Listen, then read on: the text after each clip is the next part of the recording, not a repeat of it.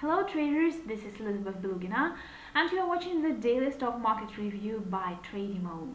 Today is Monday, May 6th, and the market started trading on the negative sentiment as traders and investors were shocked by the revelations of the US President Donald Trump he made in his Twitter. He actually threatened to increase tariffs on $200 billion worth of Chinese goods from 10 to 25%. And this statement was a very big negative surprise for the market because traders were awaiting news that America and China finally got closer to reaching a trade agreement. And we now see that the parties are farther away from the solution than everyone has thought. As a result, the stocks dipped, volatility increased and was headed for the biggest increase this year. Treasury yields declined as the market players went into safer assets. In addition, there was also news that North Korea conducted a test of nuclear weapons that is challenging Trump's statements that talks with this country progress.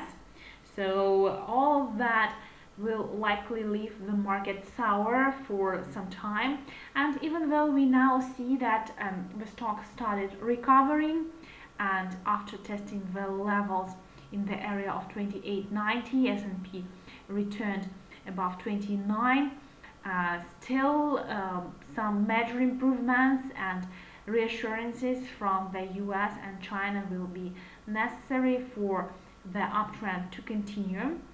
Resistance will be located at 29.40. The markets will be monitoring economic performance and economic data. So far, the recovery may take place and we'll see some consolidation on the consideration that Trump makes a lot of big announcements and not all of them really come true. Maybe he's trying to make some leverage on China here. So it is yet to be known. It looks like support has been found and levels around 28.80 will contain the decline if nothing else bad happens. But for further growth, we will need some reassurance. The companies which are mostly exposed to China are the tech companies which have ties to this economy and machinery companies. We can see that Apple stock opened with a gap to the downside. Now it is trying to close the gap, and resistance will be located around 210 and 214 marks. Nvidia also gapped to the downside, found support around 173.90, but a major resistance will be located around 185 level, and it will be kind of hard to overcome this point if we get below 174, the neckline here. The stock will be vulnerable for decline to the area of 160, the support line, and 100-day moving average. Among other news, we need to mention Kraft Heinz company. Here the stock is under pressure as it announced that it will restate financial statements for 2016 and 2017 to fix accounting errors due to the misconduct of several employees. The stock of Boeing also gapped down, and the stock is closer to the support line of 200-day moving average around 363.85.